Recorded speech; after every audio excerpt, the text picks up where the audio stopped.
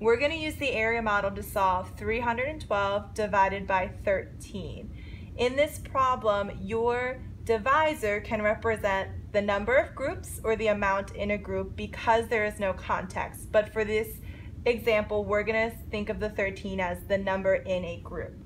So I'm going to start by writing my divisor on my side. And remember, I'm thinking as my 13 is the amount in a group. So as I'm solving my area model, I want to know the number of groups that I can make of 13 until I reach my total of 312. So when I start to think about the number 13, I instantly know that 13 times 10 equals 130. So then I'm going to start to keep a track of my subtraction because I know that my total in my area model needs to equal 312.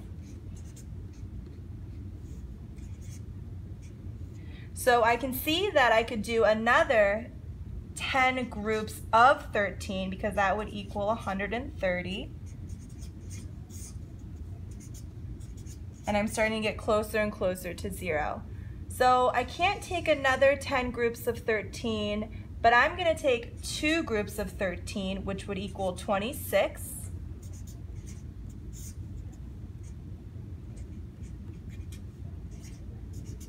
And I see that my remaining amount is 26, so I'm going to take one last group of 2 groups of 13, so that I have a total of 312 in my area model.